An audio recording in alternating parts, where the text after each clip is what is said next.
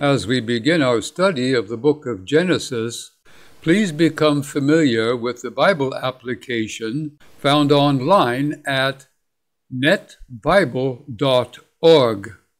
We shall refer to many of the valuable features of this program during our study. This 3-minute preview will introduce many of the valuable features that you will find informative, interesting, and helpful. First, let me adjust my screen. At the upper left side, you see the red-colored menu. Of particular interest to us is that there is a mobile version of the program useful for tablets and smartphones. To choose a book and a chapter, click on the book finder, choose the book you want. In our case, we shall begin with Genesis, chapter 1, which goes straight to verse 1. In the next column, you may choose one of 7 Bible versions. For example, NASB. For our purposes, we shall stay with the Net Bible, version 2. You can also set bookmarks to come back to passages, the size of the text you want, volume if you use any of the audio features, and there's also a daily reading program. In the right panel, see that there are many notes. These correspond to the note numbers in the left pane. When you click on a note number, the corresponding note will appear in the right pane. The net notes contain many insights on the language, structure, and content of a passage.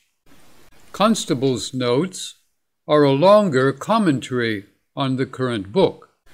You may also type your own notes, and if you wish to store them online, click on Login, create a free account, and your notes will be uploaded. You may also choose another English version to view in the right pane. For example, the ESV. For our purposes, we shall stick with the notes. We will have occasion to refer to the Hebrew text. When you pass your mouse over a Hebrew word, a definition will appear at the bottom of the screen, although no grammatical analysis is provided. Continue to move your mouse, and the definitions will instantly appear.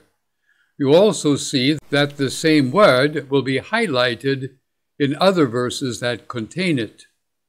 The library leads you to many online articles that develop the themes or the content of a currently chosen passage.